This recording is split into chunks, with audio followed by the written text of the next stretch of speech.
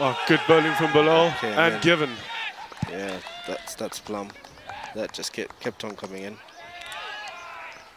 Big wicket there. Oh, he's bowled him. What a ball.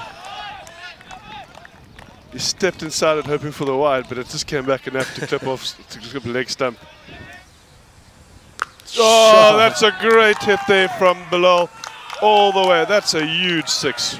He has connected that in his arc. Put away. Just what Malta needed. Amadi into Bilal. Puts it up and he gets it away for another 4. That is a fantastic shot. Just incredible stuff. That was an incredible shot because that was almost a Yorker and he managed to work it in front of square, beating the field on at cow corner. He almost played it between his legs. Great shot, but it's wide of the field and it's going to go for 4.